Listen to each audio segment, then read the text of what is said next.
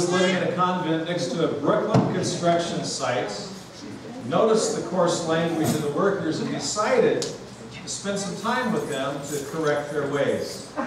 She decided she would take her lunch, sit with the workers, and talk with them. She put her sandwich in a brown bag and walked over to the spot where the men were eating. She walked up to the group with a big smile and said, "Do you men know Jesus Christ?" They shook their heads and looked at each other. One of the workers looked up into the steelwork and yelled, "Anybody up there know Jesus Christ?" One of the steel workers yelled down, "Why?" The worker yelled back, "His wife's here with his lunch."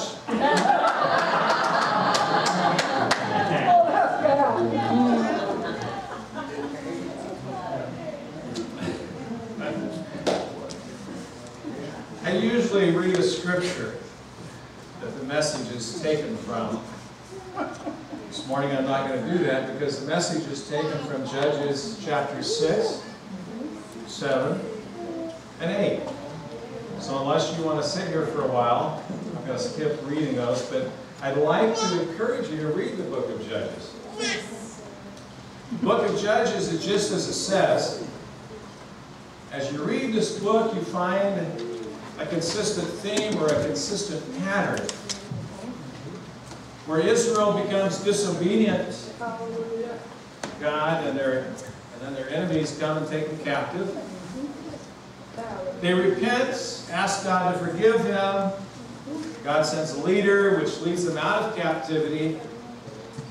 They rejoice, they move on in their life. But the problem that you'll find as you read this book, everything I just listed out starts all over again. They go through the cycle again, and again, and again. But you know, this is such a basic lesson for us to learn.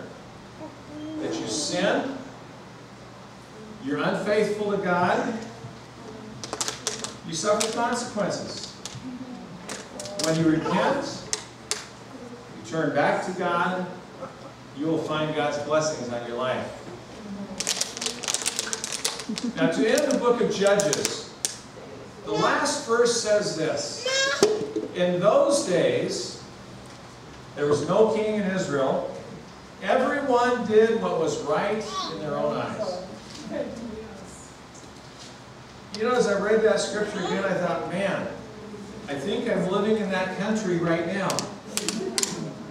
Everyone did what was right in their own eyes. There's no rule of law, nothing. In other words, it was just plain chaos in the land of Israel. And it's in this kind of setting that we find the story of Gideon taking place. To get a good picture of this story, I want to point out that Israel was in a bad way because of their sin. They lived in fear. The Midianites and the Amalekites would wait for Israel to plant their crops.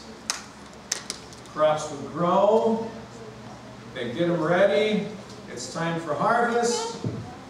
Then the Midianites and the Amalekites would come in full force, steal the crops, steal everything that they wanted, and then they'd destroy the rest.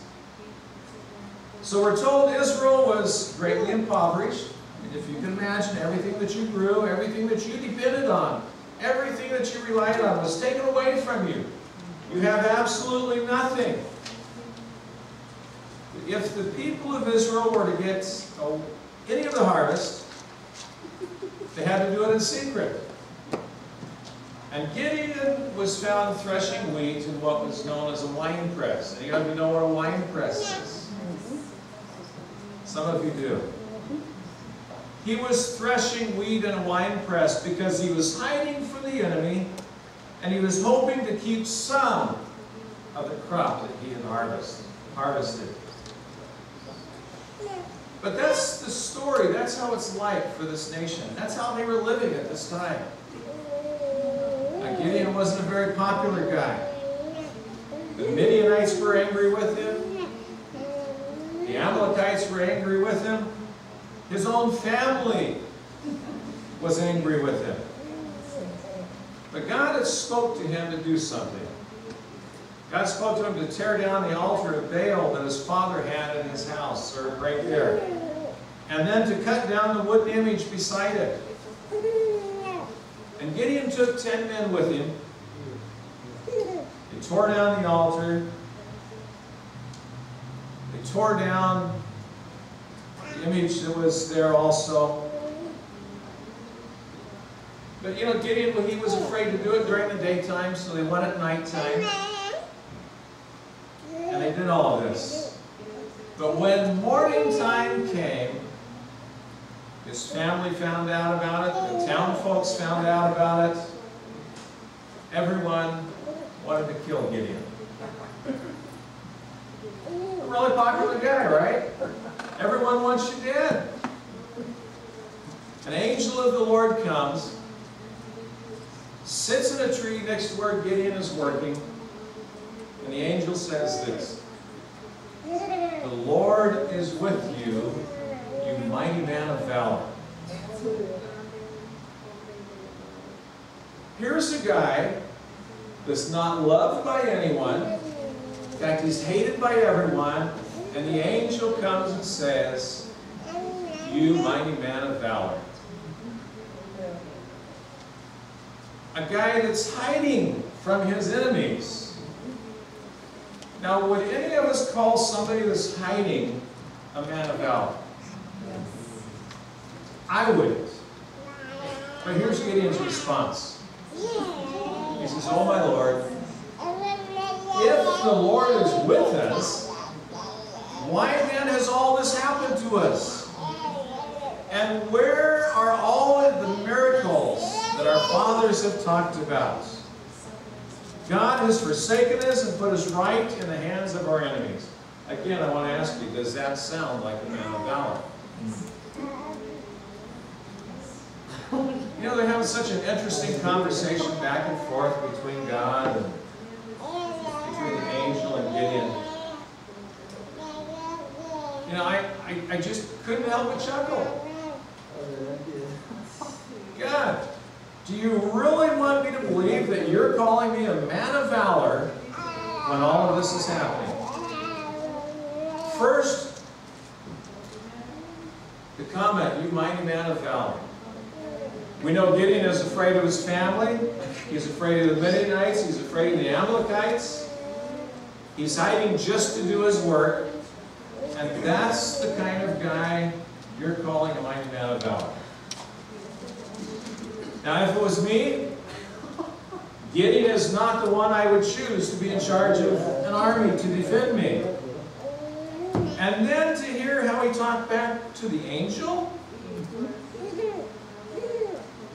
If you were working for me and you're talking back to me like that, you would be fired. Right? I'm looking at a couple right now.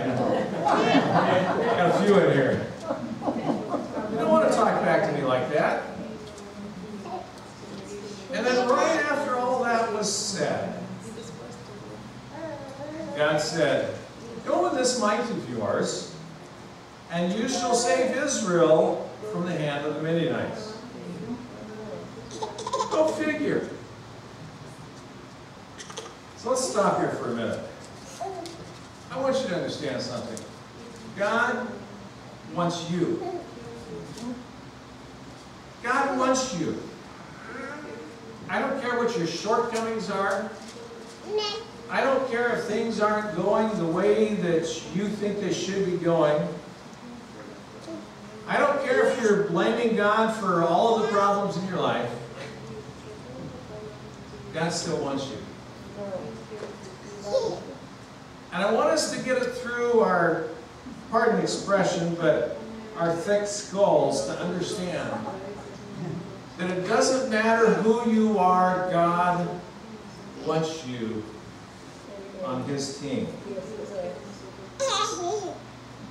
We come up with all kinds of excuses. We come up with all kinds of reasons that God can't use us. But put aside all those reasons, put aside all of those excuses, and understand that God wants you.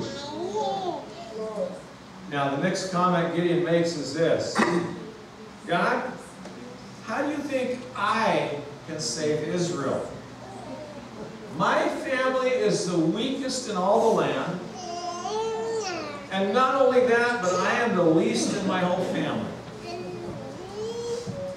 Gideon's a frustrated guy.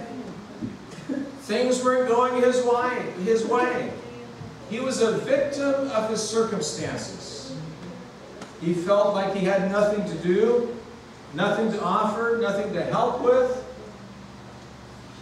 He didn't have the skills, he didn't have the talent to turn things around.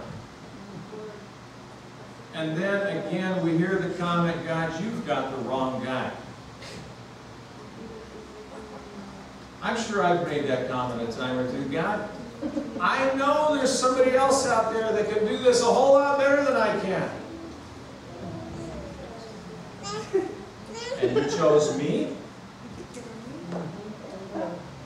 I think most of us can relate to that. I think most of us can relate to Gideon and the things that he's gone through in his life.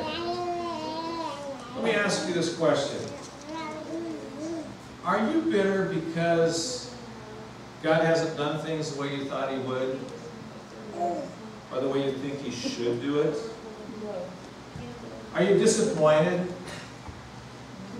Are you afraid? Like Gideon, we can give all kinds of reasons, all kinds of excuses. When God speaks to your heart and you want to say, God, that's not me. That's not meant for me to do something like that. I'm just an ordinary guy. I'm not a man of valor. I'm just an ordinary guy. Bitterness and disappointment will push you back down in the wine press. Will put you back down where you're hiding. You'll become isolated. You'll become discouraged. And I can tell you to keep your eyes on God. And don't get distracted by the battles, the trials that you face in life. But think about it. What was it that began to transform this coward named Gideon? And I'm going to tell you what began the transformation in here.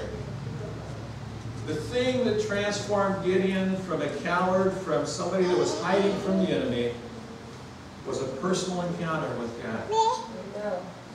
If you're going through situations bigger than what you can handle, you need to have an encounter with God to overcome whatever you're facing, whether it be doubt, whether it be fear, whether it be guilt, whether it be inadequacy, feeling like you just can't do that because that's not you. Now, let's take another look at Gideon. It was one thing to have an encounter with God in secret, yet another to stand up in public. Gideon began to make a difference at home when he tore down the idol. Even though he was fearful of his own family, Gideon took a stand. Gideon had chosen in his mind, when God had spoke to his heart, I'm going to make a difference in my life, and I am going to take a stand. I remember back when people were trying to break the 4-minute mile. Trying to break that record. People said it can't be done. There's no way it can happen. In fact, at the time that they were trying this went on for many, many years. As I was reading, I found that they had tried every way that they could to get somebody to break that 4-minute mile, including having wild animals chase the runners. Wow. I also read where they were feeding him tiger's milk to increase their agility, to give them more strength. And the experts said it was physically impossible to run faster than 4 minutes in 1 mile. They said our bone structure was all wrong. The wind resistance was too great. Our lung power was inadequate. And then one day, one human being proved that the doctors, the trainers, the experts were all wrong. A guy named Roger Bannister in 1954 beat that record. And the following year, 300 more people beat that record. The thing that set Roger Bannister up was in 1952, he ran a race, and he lost that race. And he had determined in himself that he was not going to lose another race like that. He trained harder, he went out and worked harder, he did strength training, did everything that he could think of. 2 years later, he was the first to break that record. Even though he was told it was impossible. Nothing is impossible when God's involved. You can live a victorious life. You don't always have to live a life defeated. You can be an overcomer. You can get out of that wine press and get out into the open and take a stand for God. And live your life for the world to see. I want people to know that I'm a Christian. I want people to know that I'm willing to take a stand for God. And when you do this, it will give others the courage to do it also. If you want to be a leader, take a stand. Last week I shared with you about taking a step out of the boat. Taking a stand. When Gideon had an encounter with God, it gave him the courage to take a stand. So Gideon called for all the men of Israel to come and take a stand with him. And the men responded, and as they came, Gideon began to get nervous. It was kind of like, God, you really meant what you said. If I took a stand, you would be by my side. If I took a stand, you would lead me, you would guide me, you would go before me. And others would come also. But Gideon was nervous because the enemy had 135,000 men, and Gideon only had 32,000 men to stand with him. Although those men came and responded to the call, Gideon began to get nervous. And then Gideon, as we have seen, Gideon has this conversation back and forth with God. He has another conversation with God. He says, God, tell you what. Anyone ever do that? I can tell probably all of you have. God, I tell you what. If this is really what you want me to do, you need to give me a sign. So here's what I'm going to do. Now, this is Gideon talking. God, this is what I'm going to do. I'm going to put out a sheep's fleece on the ground tonight. And if the ground is dry and the fleece is wet, I'll know that you're talking to me. I'll know it's your will for me to do this. So guess what? He does that. He wakes up the next morning. Everything is just perfect. Just as he had asked God to do it. Then guess what? God, you know, I think, I need to do this again. Let's reverse that. God's, he said, God, let's do this one more time. If the ground is wet and the fleece is dry, then I'll know I'm supposed to do what you're talking to me to do. We ever do that? Come on. You can relate with Gideon here? And after Gideon did this twice, he figured out that God must be a little serious here. Gideon wanted to be completely sure that he was in the will of God. Gideon wanted to be completely sure that he was hearing the voice of God. Now, Gideon knows for certain now that God told him he would lead the army to victory, and that he was to lead this army. And Gideon called for all the men of Israel to join him in this challenge. 32,000 men showed up. Wouldn't it be cool, right here in Garberville, to put a challenge out for all God's people to show up? We have 32,000 show up. Amen. Boy, it's pretty weak out there. That would be so cool. You'd be so excited, so energized, so encouraged, you wouldn't know what to do. Gideon's now ready to go, and God says, hang on just a minute, Gideon. Not quite so fast. You've got too many men. And Gideon's thinking, how can you have too many? So tell them that whoever is afraid to go home. How many of you know how many went home that day? 22,000 of them go home. Instantly left. And God says, you've still got too many. And the final total of men chosen to go to battle was 300.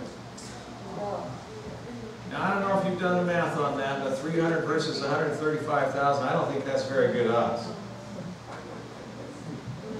And if I was Gideon in the natural, I would be going, God, what did you get me into? But Gideon wasn't in the natural. He knew what God was going to do. He knew what God spoke to his heart to do. Now at this point, I'm not sure Gideon was too convinced that God had it just right. So God told him, Gideon, I want you to go down to the enemy's camp. Take so-and-so with you, and I can't remember his name, but take him with you. Go down, and I want you to spy on the enemy's camp, and I want you just to listen in on the conversation that's going on down there. So he went down to the enemy's camp, and as they're listening to a couple of the Midianites talk, they're telling each other about a dream that they had. And the interpretation of the dream was simply this: Gideon and his army is going to whip us. Gideon and his army is going to beat us. And after Gideon heard this, he was convinced that God was with him. You know, as I look at Gideon's life, it took an awful lot to convince him, and it looked like every turn that he took, he needed convincing of what God was speaking to his heart to do. Friends, this morning I encourage you, rather than having to be convinced every time you turn around, listen to the voice of God. When God speaks, he means what he's saying. When God says, I want you to go, I want you to go, you don't need to put a fleece out. Just go do it. So then Gideon goes back to where his men were camped. The 300 of them were camped, and says, once you get up, we're going to battle. God has already won the battle for us. You know, I get so excited when I hear that. God has already won the battle for us. We might sit and complain about everything that's going on around us, all the problems in life, but I want you, if you turn your hearts to God and you have an encounter with God, you will understand that God has already fought those battles for you. When Gideon took his 300 men, they took 3 groups of 100 each. And he told them what to do. And he said, we're going to blow our trumpets and then say, for the Lord and for Gideon. And when they did that, what happened? The whole army, the whole 135,000 army ran. They fled. That's what obedience to God will do for you. When you're obedient to what God speaks to your heart to do, the enemy has to flee. The enemy has to go. Now, at this time, you can call Gideon a man of valor. In the beginning, when God called Gideon a mighty man of valor, he wasn't speaking for how he was right then. But God was speaking to a man that he saw in his heart would become a mighty man of valor. When we look at people, we see them for what they are right now. We see people with all their faults, with all the problems that they have. But God sees them for who they can become. God sees them for who they can become. God is looking for men. He's looking for women who will become Gideons. He's looking for men and women of valor. Men and women who are willing to overcome their personal circumstances. Who are willing to step out and do great things for God. So I want to ask you this question this morning. Is that you this morning? Are you willing to overcome your shortfalls and become a mighty man or a mighty woman of valor? God can use ordinary people to do whatever He wants done. He can use ordinary people to do extraordinary things. I ask you that same question again. Is that you this morning? Do you want to be an extraordinary person? Do you want to be a mighty man or woman of valor in God's kingdom? Let's pray. Heavenly Father, I just want to say thank you for your word. Lord, here we have an example of an individual that I've used this morning by the name of Gideon. You called him a mighty man of valor before he was a mighty man of valor. And God, as I look out over this congregation, I don't see through my natural eyes, I see through my spiritual eyes. Men and women that want to go forward in you, that want to grow in you, that want to become mighty men and women of valor in your kingdom. God, I thank you for that. Father, I pray that they be encouraged in you and that they be challenged in you to do that very thing.